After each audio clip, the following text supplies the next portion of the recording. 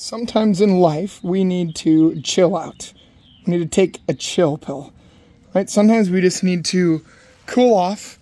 We just need to, maybe like we're really passionate about something, and we're really like frustrated. Even if we're not frustrated, maybe we're just really, really overly excited about something. And someone is saying, hey, you know what? Let's maybe look at this a different way. And I think it is important sometimes that we take a pause to do one thing. We take a pause to pray and bring the Lord into it. I'm sure we've all heard the phrase halt, right? If you're hungry, angry, lonely, or tired, don't go and do something right away, right? In that moment, we need to chill. We need to cool off, cool down, right? And what does Jesus say? He says, "Come to me, you who labor and are burdened, and I will give you rest."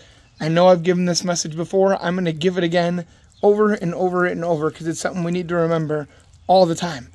What is Jesus' condition to receive his rest? Come to him. That's all we need to do.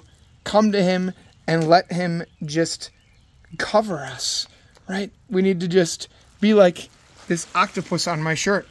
We need to be willing to dive deep, right? To dive in, going deep with the Lord, knowing that he is with us. Again, when we're like just really like frustrated and we're just going and we're so convinced and convicted on things, maybe it's even the right thing. If it's the right thing, great. Still pause, take a moment, and let the Lord lead and guide and direct you the exact way that he wants for you to go within it.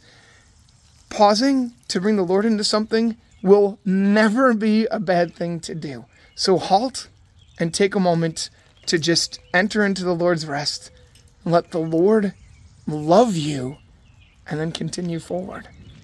God bless you.